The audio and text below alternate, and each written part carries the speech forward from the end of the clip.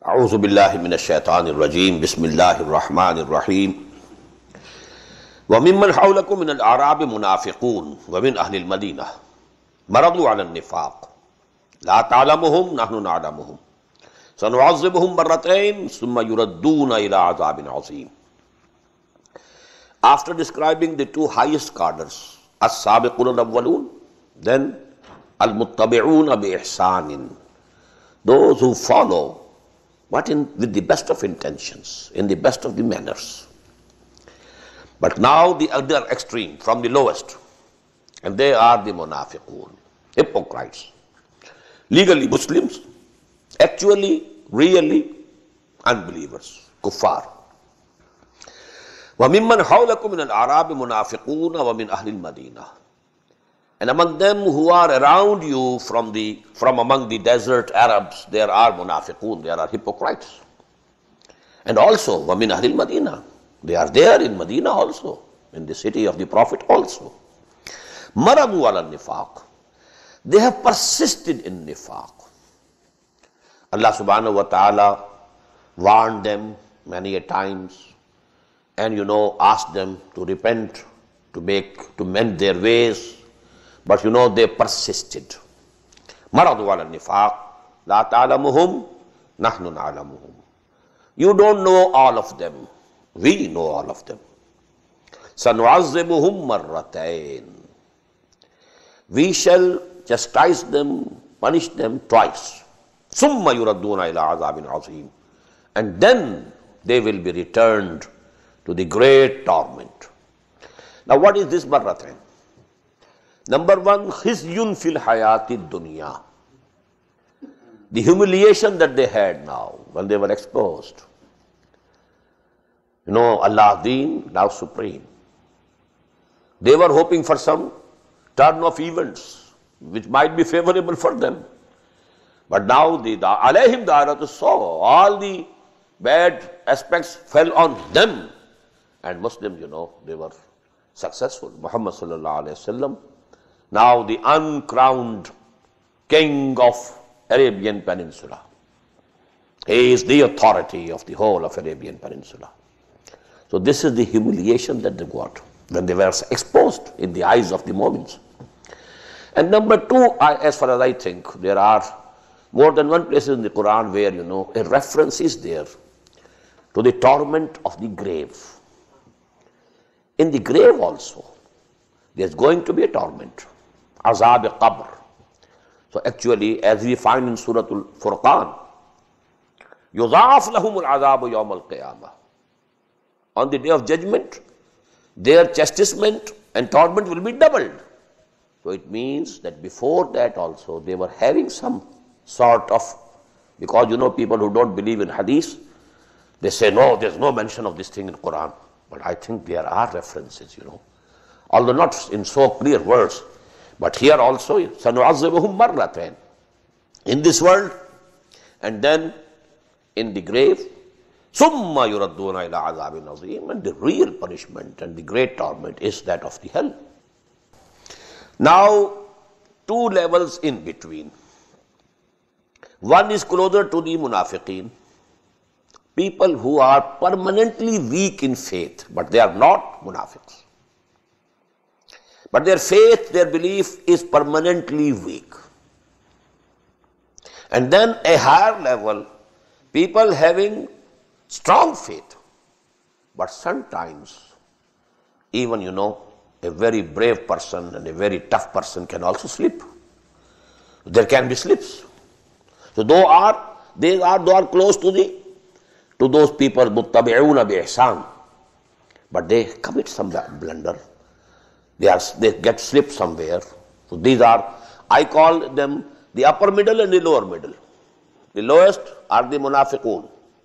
Then the lower middle, the upper middle, and then the two super classes, One topmost was sabiqun al-awwalun, and number two, the muttabi'un bi-ihsan. Now who are that lower middle? وَآخَرُونَ اعْتَرَفُوا بِذُنُوبِهِمْ خَلَطُوا عَمَلًا صَالِحًا وَآخَرَ سَيِّئًا. And there are others who confess their sins. This is the line between munafiq and a weak Muslim, Muslim of a weak faith. When the faith, intensity of Iman is not sufficient, he will be sleeping, he will be doing mistakes and committing errors. But he will confess. He will not tell a lie. He will not swear by Allah wrongly. Sayahlifuna billahi. No, they will confess. It's weakness. I'tiraf is the dividing line. So long as a Muslim is confessing his weaknesses and he comes to the Prophet also, Ya Rasulullah, astaghfirli. If they also are forgiving, they are asking the forgiveness of Allah, and they ask the Prophet also to ask the forgiveness of Allah, where actually I committed a blunder. I confess my weakness. So this person, although apparently he will resemble the munafiq, he also held back, he also didn't go, but he is confessing.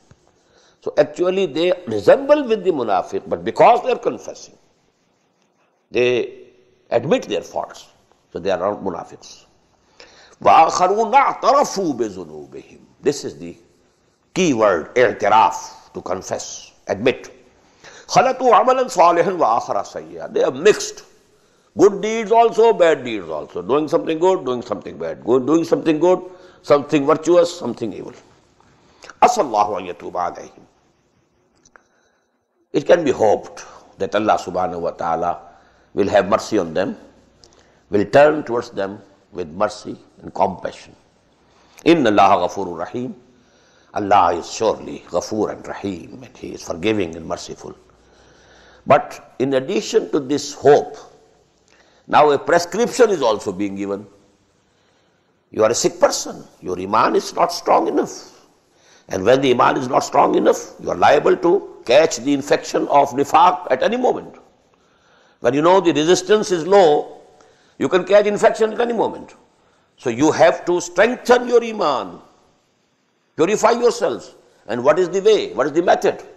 خُذْ مِنْ أَمْوَالِهِمْ صَدَقَةً تُطَهِّرُهُمْ وَتُزَكِّيهِمْ بِهَا. Accept, O Muhammad sallallahu alayhi wa sallam, from their belongings and properties sadaqah. This sadaqah will purify the impurities in their minds or in their hearts. You know, this is the cause of the weakness of their faith. There are some impurities. So actually this, pollution. Now this word is very important today, pollution. So there's some pollution within them. And that is the source of this weakness of their faith. خُذْ مِنْ أَمْوَالِهِمْ صَدَقَةً. Accept from their amwal. And we have read last night the ayah. Now about the munafiqeen, the messenger was commanded not to accept anything from them. But from these people, the lower middle, because they are not munafiqeen. خُذْ مِنْ أَمْوَالِهِمْ صَدَقَةً تُطَهِّرُهُمْ وَتُزَكِّيهِمْ بِهَا. You will cleanse them and you will purify their souls through this. This sadaqah is actually. That is why this sadaqah is called zakah. What is zakah? Purification. What is tazkiyah? Tazkiyah. Purifying the souls. The most effective in the purification of the souls is sadaqah. Because the biggest cause of nifaq is the love of this worldly life. And the love for mal, for money and for worldly belongings, that is the biggest symbol of the world, of the love for this life. So you have to now reduce it. This love, you have to purify your souls of the love of money and belongings and riches. And the ways you spend in the way of Allah. خُذْ مِنْ أَمْوَالِهِمْ صَدَقَةً تُطَهِّرُهُمْ وَتُزَكِّيهِمْ بِهَا وَصَلِّ عَلَيْهِمْ. And you also pray for them. إِنَّ صَلَاتَكَ سَكَنٌ لَهُمْ. Verily, O Messenger of Allah, your prayers for them are a source of solace for them.